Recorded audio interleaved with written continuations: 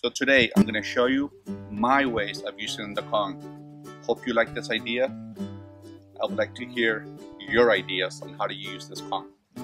Now, one mistake that I want you guys to know that I did was I got it too small. It could be a good thing or a bad thing.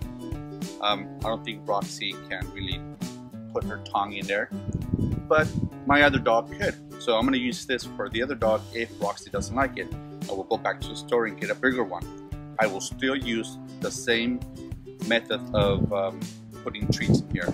I hope you guys like this video. If you do, please subscribe, like it, share it, and let's Kong away. Okay guys, so this is what you need.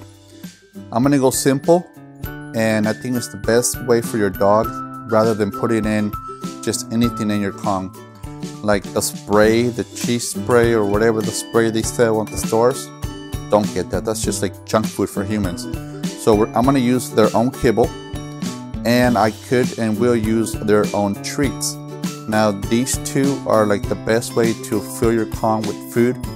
You can go on your day, leave your pet behind if you have to, and that's the best way for them to stay entertained and have a meal while you're out. That way you know they are having fun and eating at the same time. Okay, so this is what you do. I'm gonna go ahead and use the kibbles first, okay? So you're gonna get some of your kibbles,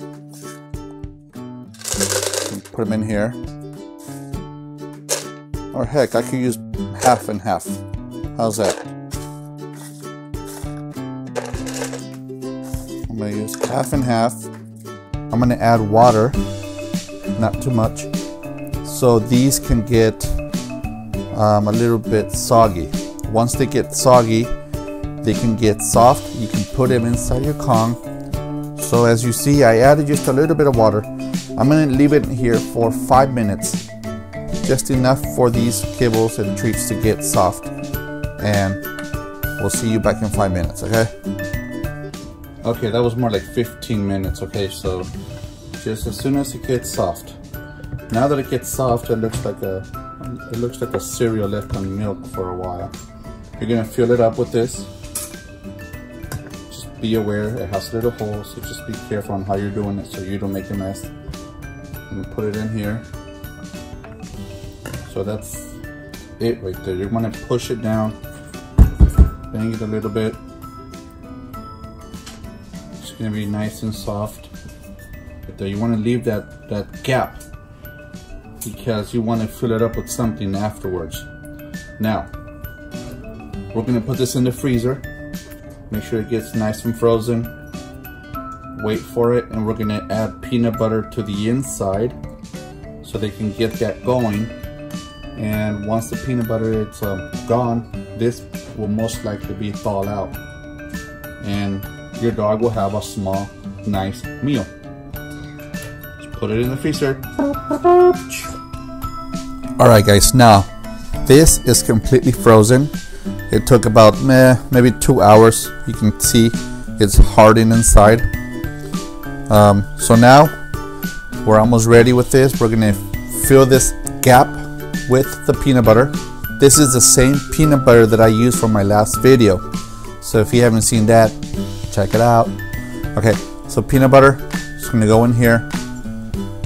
Not too much, just enough for Roxy to get going. It's like a starter, it's like the appetizer for her. Right before she hits the real kibbles.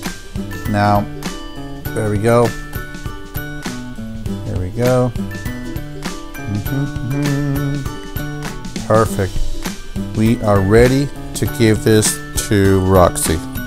Roxy, Roxy, I got a treat for you, Roxy. Look, ready?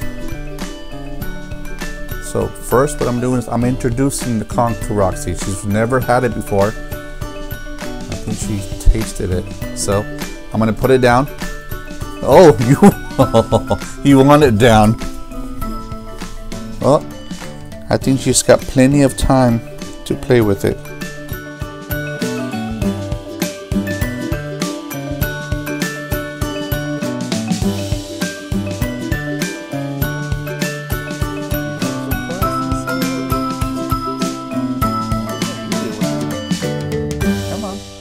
Come on.